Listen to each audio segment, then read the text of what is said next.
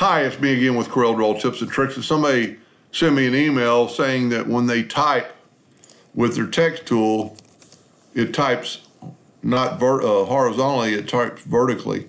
Well, somehow inadvertently, and they can't get it off that. So with nothing selected, if you hold down the Control and the period button and hit artistic text, now whenever you take the text tool, it's going to write vertically every time, no matter where you do it. So go back with nothing selected, Control, comma, and set it for artistic text.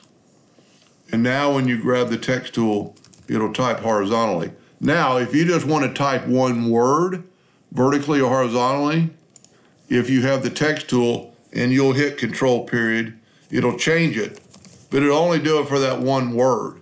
If you go back to the text tool, it'll go back to horizontally. So if you do it with nothing selected, you're going to set it as default. And of course, with anything like that, if you'll just close down Corel and hold down your F8 key while it's restarting, everything will be set back to default. I hope that helped them a little bit. Thank you for watching.